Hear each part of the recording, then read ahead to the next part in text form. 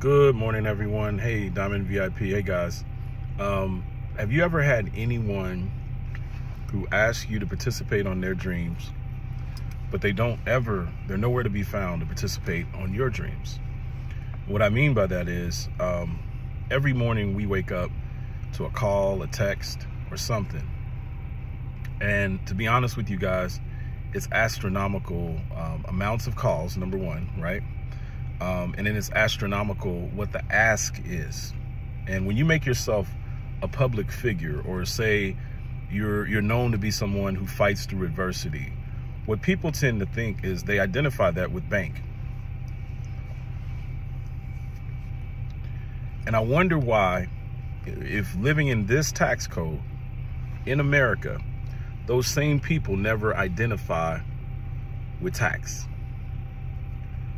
I think people, and I've said this before, are not selfless. They're selflessly selfish. Okay? So they're really big on what's going on in their lives. They're really big on what's hurting them. They're not big on what's hurting you. And they spend 2 seconds on what your pain is, right? And people ask me, well, why you pray so much? Why you this? Because people will wear you out. They will wear you down to the nub, and they will leave you in the dust. The same people that are asking you for help, circumstantially, you probably cannot find when the time comes to help you. And this can be seen in the movie Pursuit of Happiness. It was a gentleman named Wayne, and Will Smith's character had lent Wayne some money. You probably remember it. And it was just a few dollars, right?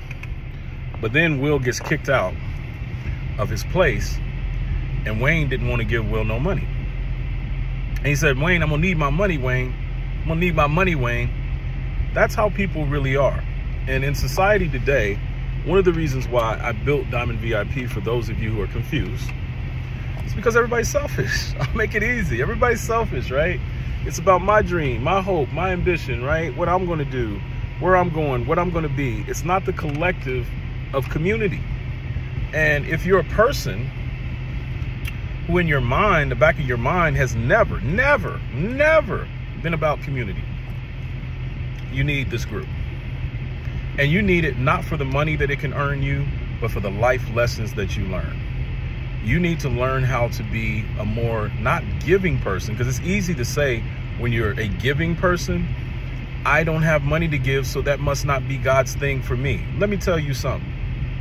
If you didn't step into the light when God told you to step into the light, Spirit keeps telling you to do things, but you keep saying, but I don't want to do that. I mean, I'm not, okay. And my number one pet peeve is when I'm dealing with someone who'll say to me, well, that's not something that I do. Well, you saying, I mean, bro, I don't sing. Bro, you can hold a tune. You can give God glory. I don't think anywhere in heaven somebody's recording, well, he sounded better than him, so his glory must be better than his glory. That's not happening. So we make up all of these ridiculous things in our head. And then we go seeking the people where we see the least path of resistance. And I want to say this because there's too many of us that are wearing people out. COVID should have taught you a lesson. We're all tired. Everybody's tired. No one could outrun or outpace COVID. No one could do it. And yet you go back to your simple way of thinking again, over again, and you didn't change a doggone thing, but gained 50 more pounds during COVID. That's all you did. You didn't change a whole, you had a chance to evolve. And let me tell you what that chance was like. And I'm gonna tell you what it felt like when COVID hit for Brian Lamont Roberts. It felt like when Brian went homeless. And I thought to myself, oh my God, now everybody's homeless. So they should understand. Unfortunately for me, some of you haven't been fighting. So when COVID happened, unfortunately, all you did was become more depressed. And you said, oh my God, I can't see my way out. I'm holding a conversation with a Jay Ahongo earlier today. I live in Las Vegas, Nevada. If you haven't, I've had people come to Las Vegas and they say, I can't find work. I'm like, bruh, because you're not a work creator. I'm a work creator. My father taught me how to create work. I knew how to cook. I knew how to make money. Some of y'all got too much pride. I don't have that much pride. I might be sitting in a Porsche today, but baby, I was sitting in a 94 Volvo wagon just as happily. So I've been consistent the whole way. And I've been turning my ideas into realities. I don't sit there and wait on an idea. This is not the season of waiting on an idea. You can do something quickly, it can go viral, but because you have to overanalyze every single thought, you keep coming up short. And your actual report card keeps showing up. I love this. I used to work with a salesman. He said, my report card is payday. So I don't need your motivation. And some of y'all need more motivation than your payday because for whatever reason, your payday ain't meeting your bills. And you still looking for some motivation. Are y'all serious right now? Oh, I guess you're spoiled. I guess you're spoiled because you can go to GoFundMe and you can raise a little something real quick. And then you disappear off into the stratosphere. That's what I'm talking about. I said some things have made us weaker. They've made you weak. There are stores everywhere. There's business people everywhere. You're walking around going on the internet because they said that the only way you can get a job at that place is to go on the internet and go through the process. Let me tell you something. You don't even need a process. You don't even need a process if you're busy and about your business. You won't even need a process, folks, if you're doing that. And yet you play this game. And so I'm not here to fuss at you. But Grant Cardone said, I always say yes. He said, because every yes leads me to another opportunity. And now I want you to understand something. What that means is when one of your friends gets on the line and they got a Zoom call and you're known as being a person that won't even waste, or let's call it waste, 20 minutes of your life to hear whatever it is they're about to say, shame on you. And you're wondering why you can't build relationships. You can't build relationships because you ain't friendly. You can't build relationships because you're judgmental. You can't build relationships because you're always thinking that there's something negative in it.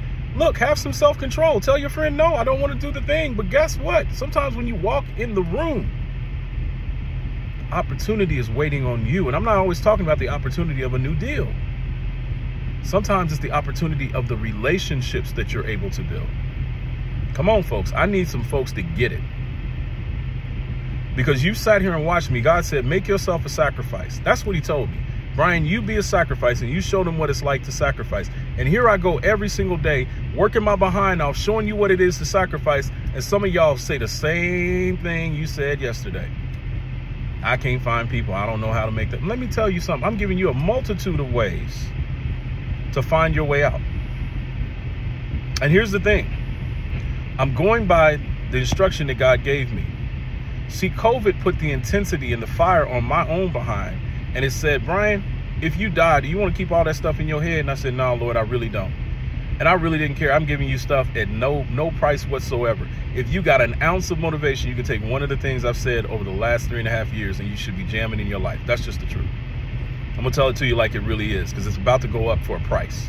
Okay, so if you haven't enjoyed what you got up until now, I'm going to tell you, okay? I'm going to make some more money on it, though.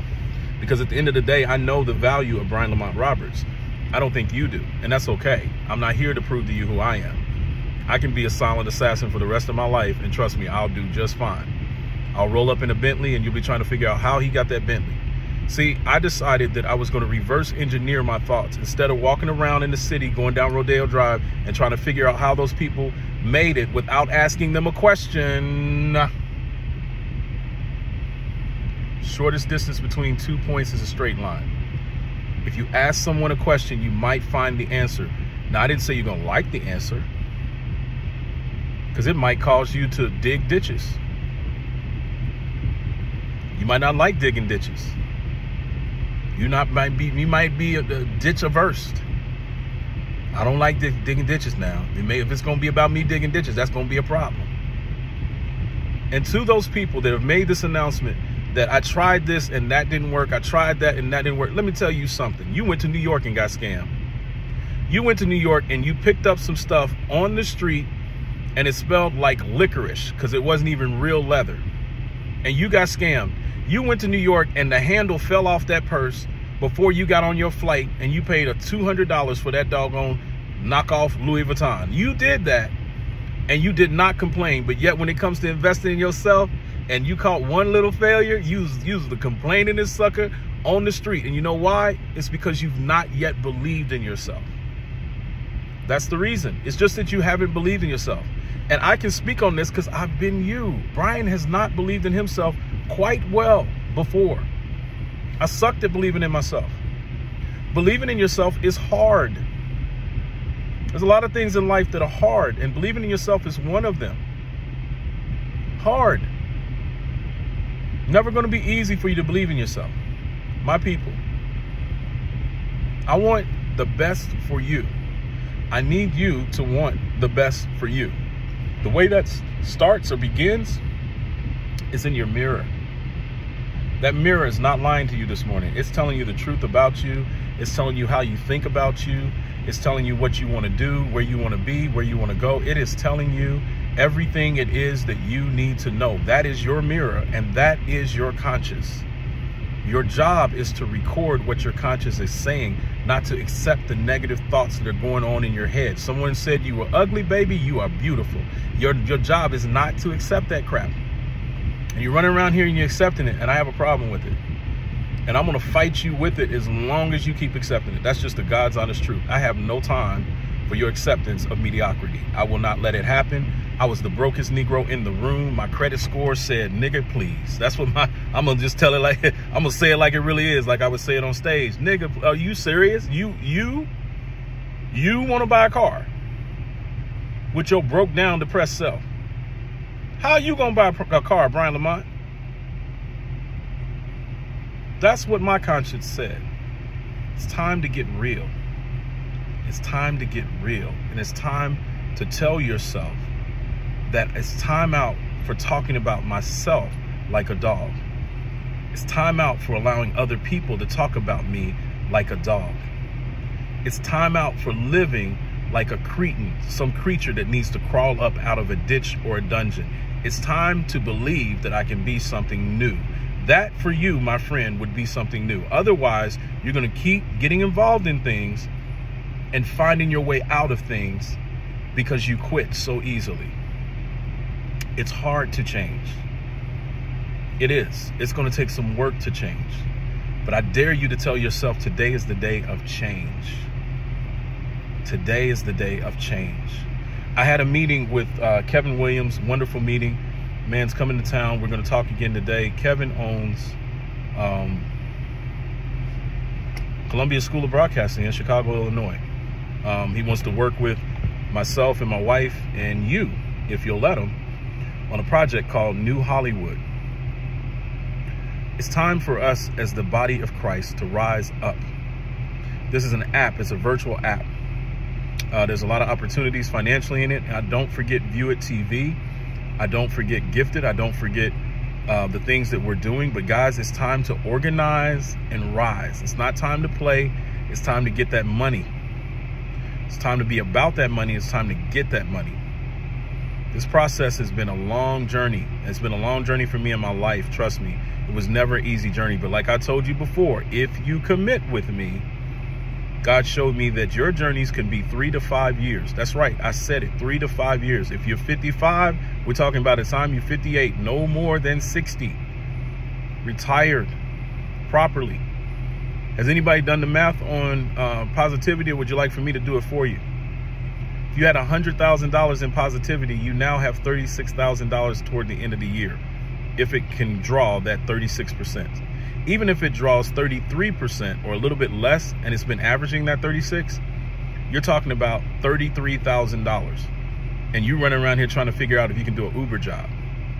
No, you need to understand money. That's what you need to do.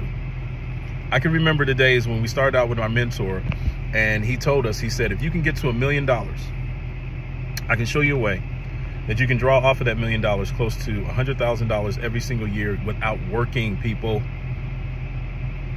Off your dividends, off your capital gains, you're gonna earn this money, okay? And this is an opportunity of a lifetime for you who don't understand, to be invested in Africa with a microloan. If I have $50,000, my friends, and that's 30%, and it's actually 36, but if it's 30% times 50, that's $15,000 a year, extra money. Now you can compound that money and earn even more, or you can take that money at the end of the year. Those are some options you've never had. And I'm gonna give you an example. $15,000 isn't a whole lot to buy a car, but boy, $15,000 will sure take that $30,000 car down to a $15,000 car. Or you can actually take $10,000 of that money, and now that's a $20,000 car, and that's a $430 payment or $440 payment, somewhere in there, and a much more affordable budgeted lifestyle. And you know you're gonna get a dividend the next year, so guess what? You can pay the car off the next year. It's up to you how you want to do it, but you get choices in life when you learn how to manage money. This is the bottom line, and this is why other people are advancing while you're struggling, because you're just not listening. You're working hard, and you keep working harder, and your body's falling apart, but you're not listening, okay? Now, $1 million in same set account, 30% would bring you $300,000, or 36%. And I'm gonna give you an example of what we have talked about and discussed, okay? So you got my man over here, Tim. Tim's over here killing the game. Tim could actually be earning off the money that he's bringing in like a mad dog. Now that, my friend, is insane. Why haven't you signed up yet? Why haven't you gotten started yet? Why haven't you believed yet? I'll give you the answer. It's because your mirror keeps saying those same negative things your mirror used to say to you, and you can't seem to shake your mirror. God bless. Love you to life.